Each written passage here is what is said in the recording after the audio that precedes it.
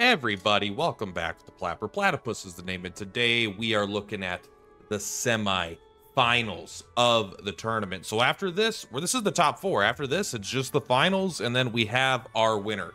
It's been going on a long time, I'll admit. 170 people, that's a lot of rounds and a lot of things to get through, and we're working on it, though. We're getting through it, but the tournament is still going on. We have one more match to be had. The finals have not been had yet, but we are finally almost there. So the top four we got here are T versus Jace, and then Sturby versus Sushiga.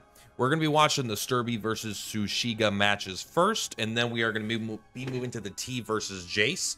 And yeah, you know what? There's no need to dilly, no need to dally. Let's just jump right into the matches. That's what we're all here for. All right, we got Sturby here on the left, and we got Sushiga here on the right. Now, first thing you're going to notice, the Simona train keeps on rolling. I think Simona, having been in the top 32 on like literally every single team, I think we would probably ban her going forward. But let me know kind of in the comments what you think if you want to do another one.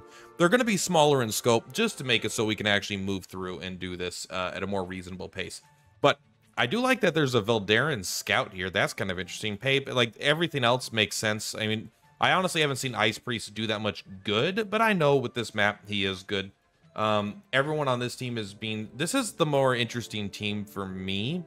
Just because, like, I'm like, Angel is such a weird choice in my opinion. But, I mean, because you already have kind of doubled up on the healers. But, I mean, obviously they've made it this far. So, let's go ahead and watch the match. I'm actually interested. Can I, after the first move, I want to see what the scout has on him. I'm actually more interested by the scout than I am pretty much everything else. So, we are going to see lots of Simona plays here. Yeah, she has the Practice Ring, Armor of Ice, Move, Leaders are a Vow of Justice. Okay, here we go. The Berserker Awake, a level 3 buff from gear. I don't think I have that. Anyway, I don't even know what that item is. So let's see here. We got the Shrapnel. We have got Maneuver, Basic Attack. It's really just all. This is the tower guy. This is very interesting. All right, well, let's see how it goes. Knight's Faith on the Scout.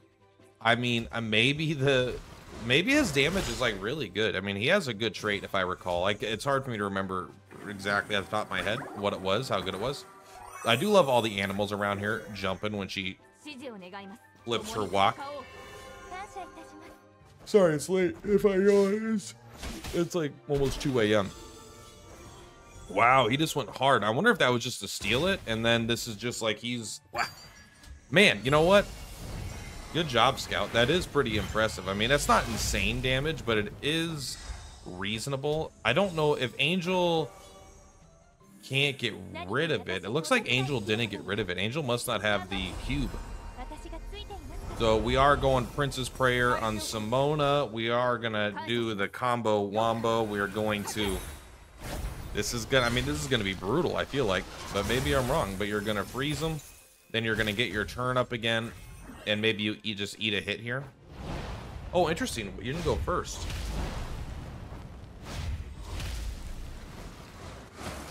Wow, good hit. Yeah, I mean... Oh, man. It was kind of slick to move in like that, but it still didn't avoid the first one. But yeah, I mean, Momo's really good, but Momo's counter is basically going to be magic attacks. So their Ice Priest did get to kill the other Ice Priest, but I mean, I think that's a pretty fair trade, given the fact that they lost their Simona. Right, they sniped the Simona, so and this is going to finish off the Momo, the Ice Priest. So it's, again, this is what I'm saying about this team. It feels to me like you got Coco, you got Angel, but like, how do you actually win? But I mean, I've seen them winning before, but I feel like Simona was doing all the heavy lifting before. But still, it's definitely not a bad team. It just, it's more defensive than I would have suspected. Oh, man. Yeah, I mean, you know, Simona do what Simona do. All right, well, it looks like that was concede there because, I mean, it was pretty much settled.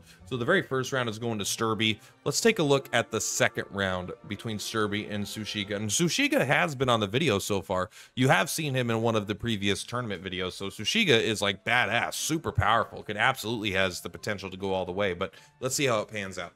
So here is round 2. It looks like they switched sides. However, Sturby totally changed the team. They got Simona, they got Gloria. But now they have Leonide, Butterfly, and Abyss. This is a very different team. I do know that Leonide has had some very tricky play in this tournament. I was alluding to this earlier. I saw a play from this earlier. So same team over here. So let's see if we can get to the first movement. And then let's see if I can take a look here at their... Hello? See if I can take a look at him. I believe he has a passive. At the start of battle, the character is immune to negative effects of injured. You get extra HP. Before attacking, if the character's max HP is greater than the target's current HP, knocks the target back 1 tile. So before attacking, this will knock characters back. I think that is the crux of what we might be seeing here. I don't know if this is like the all-in strat or if this is just going to be a good unit, but let's find out. Knight's Faith on Butterfly. Ice Assault into Ice Maid Sword. Kind of interesting. I think that it's totally fine. Okay, no, they got it. Enchanting Dance. Teleported him out there. Dance of Encouragement. He gets... Okay. Oh, man. Ooh, well, they knocked someone off with that big AoE. And then they charged Dance of Vigor. I don't even know what's going on. He went sicko mode, bro. He just went fucking sicko mode on everybody. Their team's half gone. I mean, this is... Even if this guy completely gets killed here by Momo, like, what are you gonna do? You lost your Angel. You lost your Simona. Momo is good, but I mean... Momo right there can get knocked off by Simona, probably. Maybe not quite. Man, but even Butterfly's hitting hard. There you go. You just do your thing. My God. I mean, look, she's doing a lot of damage, but... His job is done. Oh my God. He's so sick. Even the Wheel of Fortune procced his knockback. Oh my God. I mean, he fucking 1v5'd almost, bro.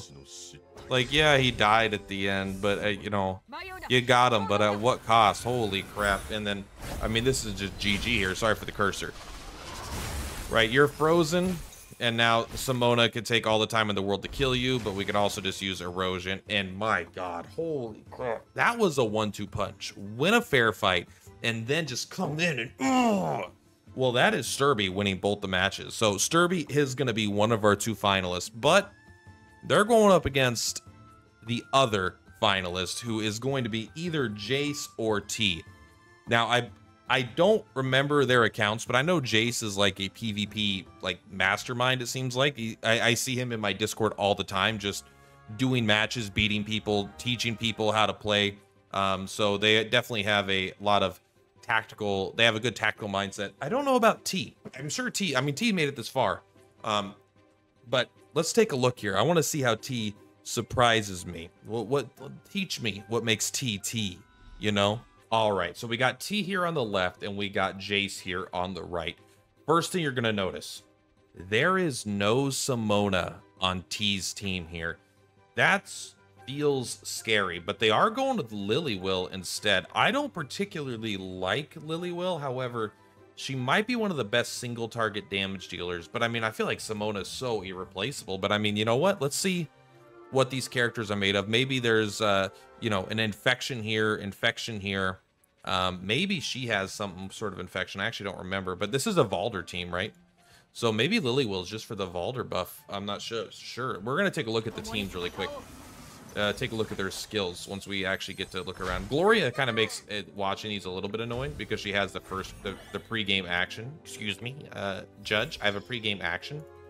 We got to wait for the first move, and then we should be good. Okay, we did it. We waited too long. We waited too long. God help me. Oh, there we go. Someone use the skill. Someone use the skill, please. I don't know what's going on in this world. There we go. Okay, so let's take a look. You are all in on that. You are all in on... I mean, you know, you've got your good stuff. The Enchanting Dance, a Dance of Encouragement, healing, and you've got probably a reasonable attack, which is a normal attack, but Lilywell here. You have the Valder, so you have extra movement on all your Valder allies, which is a lot. You have the extra range. You don't have the extra range, but this ability is insane. And oh no, this does increase the range. Okay, so you're basically here, I think, for the aura, and then having wind walking, just staying out of the way. Huge stats, by the way. But I mean, that does boost her too. She is a Valder. Everyone besides Gloria. So this is all in Valder team. Is that how you say it? Ooh, did you buff her with the attack up? This is look at all the buffs going on Lilywheel. Lilywheel's gonna have some explaining to do here. Wow, that's actually super interesting. Not even bothering to use it as an attack, instead using it purely as just the AoE buff. You got the extra movement after that. I bet that must be why this character is so good. They get to steal that right away, and they get to use their buff. They have all their movement. Look at this huge movement. Just gets to absolutely destroy the Simona. Lilywheel is the anti-Simona tech somehow. That was just enough damage to kill her. No stress. And then that's the core of the team kind of gone, right? There's not that much more damage. There's like pushing cheese strats here, but I mean, Coco isn't going to be doing too much. Although Coco does have some knockoff stuff as well. But man, Devout Guard didn't protect, huh? Kind of brutal. Man. Alright, it's a normal attack hitting for a lot of damage. Wow. Alright, I'm impressed. I'm impressed, T. This is the first time I've seen someone bring Lilywheel, and I mean, she just absolutely erupted Simona. Although, I think Simona's also would be pretty weak to like a barrel or something like that, because she doesn't get any magic defense, but also, I guess, just hit her with high ground from really far away, and that works too. I don't feel like Jace is going to be able to come back here. Jace is trying. Obviously, there's a lot of gems on the line at this point, once you can progress further, but not quite. You know, not willing to give up here, but I am definitely thinking this is T's victory, at least this first fight. Lilywheel. What was I thinking? Obviously, I don't PvP enough, because I wouldn't even have thought about using her, probably. And then Coco is going. Boop. There we go. All right. Well, there is the first round going to T. Let's jump into the second game. All right. No changes in the team here that I see. I think these teams are identical. So let's take a look here. Let's see if Lilywheel can carry this game again. They did switch sides. I'm still not sure if going first or second is directly an advantage. It has seemed a bit more. The data implies that it's not quite. That first isn't always better. But I'm sure it changes per map as well. All right. I mean, you can tell Jace has learned their lesson. They're much more defensive here. Don't want to get too close. You get to play a little more risky. The T team has very little knockback. I'm assuming Coco has her 3 knockback, but Gloria usually doesn't run her knockback. She has a knockback, but it's very rare to actually run it. So you don't really need to worry about getting knocked off, I don't think. You could play a little more risky. This character doing this strat is so actually like kind of busted, I feel like. And then you just run into wherever you want to be. There you are. That might be their only thing they do. They just steal that, get a little bit of damage in, run away. My God, it just Control Alt Delete. But that, even though that is a really powerful attack, I mean, they have their Simona alive. If Simona can get the Lilywheel, which you're probably going to be able to right here. I mean, that's just an insane amount of damage. Ooh, God. Oh, look at that. They have the increased range. That was a 3 range on Icy Blast.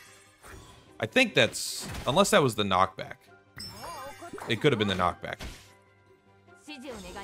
Coco coming in. I mean, honestly, that infection mushroom on Simona is pretty darn strong. Just keeping her there. I don't think you have any. You do have a Nana to dispel, but you have to get pretty close. Ooh. Well, no, it didn't even work. Yeah, we weren't close enough. So taking Simona offline for a turn is huge. Momo, my God, this Ice Priest is hitting hard. I'm not used to mine hitting hard. It's looking pretty good for Jace here. I think Jace has got this one. This is where now you're in a state where I don't think you're going to be able to get this Simona. They're surrounded. And if you can't kill the Simona, I think you're kind of out of luck. Simona is brutal here. Yeah, because now Simona gets to just do a normal attack. You know, the Ice Maid sword is like ridiculously powerful for a 0 energy attack. All right, well, it looks like T threw in the towel there. They saw that they weren't going to win, so it's actually 1-1. We're going to a match 3, baby. Let's jump into match 3. 1 T, 1 Jace. And Nana and Momo coming in, taking out the Lilywell and the Coco. So you notice, like, one thing I really like about this late game meta is that the Valder Scout has turned out to be insane. Just nabbing this on the first turn, like, it's such a powerful move with a silver unit to come up here, take this, get an action, throw a Luxite grenade, and then run away to safety and maybe be used later. That's like such a nice value for a single silver unit. Now, let's take a look here. We got T on the left. Winter is coming. Yep, not wrong. Oh, big. So Jace brought in the physical shield, right? Am I crazy? Am I crazy? I mean, you got a physical shield. Come on. Let me do a thing. Devout Guard usually, it lets me do it after Devout Guard. I don't know why it won't always let me do what I want. Early Iron Pod Stew is good, but it is scary as well, because you don't have good healing backup. So yeah, everyone's got the shield. Interesting. It also gives them regeneration and armor of ice, and the armor of ice itself is immune to frosty tiles. Okay. And then you inflict move down. I mean, honestly, it's a crazy good ability. It's just not used that much, but it is very, very good. All right. Interesting that I think it's the first time I've seen it this tournament. So we got the sudden strike. Takes 3 hits, you break it, you grab it, you get an extra turn, you're gonna run up, Luxite grenade the team, run away. I mean, that's a lot of value. Doom Waken all the way back here. Momo is really good because they are just completely immune to the knockback. But, ooh, pulling in not for a kill, but just to kill their Simona. Yep. Man, you gotta be careful when Momo's on the team. T just sniped that Simona. Holy crap. And again, this is Jace's... The only issue with Jace's team is that it is so built around Simona, from what I see, that... I mean, obviously there's Ice Priest as well, too. But, like... And Ice Priest does some good stuff. But once that Simona dies, it feels like the team is missing its backbone, right? And so Momo doing the pull into the Anana, it's like... It's so hard to play around that line of play. Man, what a good... That was such a good play. And this Valder Scout has been great. He might even come in and like be able to get a hit here on Anana, right? That might be where they're going. But now that you got Simona and they don't, right? You're locking down 3. We've seen how powerful this is many times in this tournament. They're going to lose a turn. You're going to be able to one-shot them, essentially, because they have no... Well, you know what? Actually, you only ended up getting that one directly. Suppression is kicking ass right now. Even Butterfly is doing a reasonable job. Just a normal auto attack. Are we going to see... He had it again? I wonder if he has the thing that gives him his cooldown when he stands by, so he just throws it and then runs away. You're going to be fine here. You're going to get a big heal, top everyone off. I will say, we do need a little Simona love in here to actually get some damage.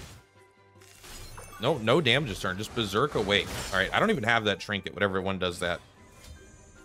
This is such interesting. I haven't seen a battle line like this. They're fighting. They want to win, man. I haven't seen a battle line like this in a long time. But again, the Simona's gone, right? It's a numbers game right now, and I think our Simona is just gonna, when I say our, I mean T Simona is just gonna do more damage. Too much damage for Anana to keep up with.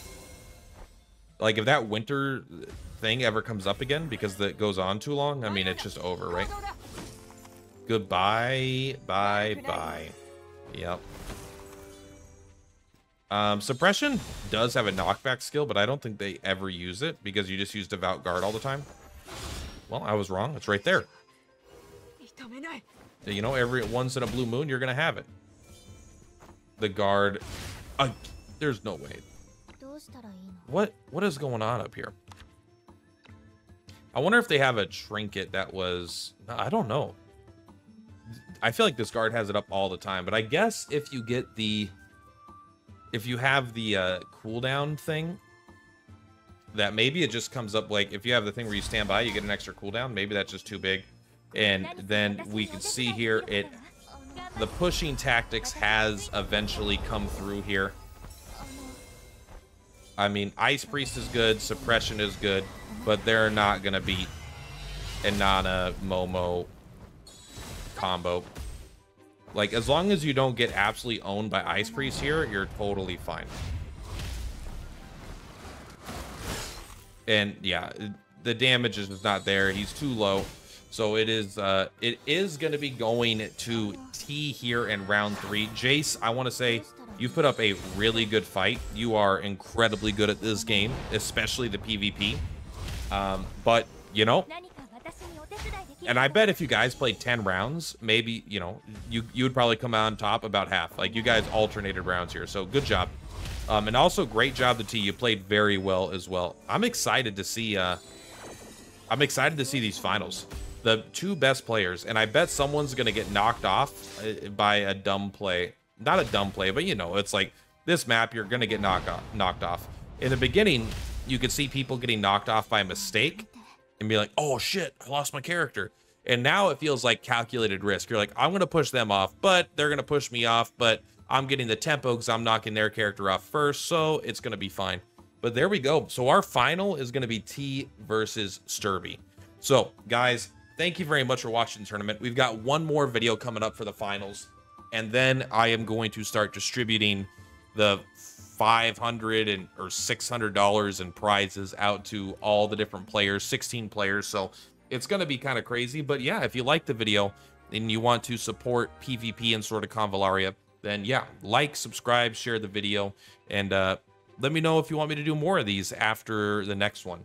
Right now, I'm thinking we're going to lower the scope, make it 32 people. That way we can get through it in a couple days instead of a couple weeks, and then have more maybe crazy restrictions, more interesting metas, you know, ban picks, of course, but maybe we'll do something a little bit different. Maybe we'll do like a theme team, right? Like, you can only bring, all your units have to share a tag. Like, they all have to be Union. They all have to be Drifters, something like that. That could be interesting. Anyway, that's all for this one, guys. Thank you very much. Purplatypus is Purplatypus. I'll see you on the flip-flops. Bye!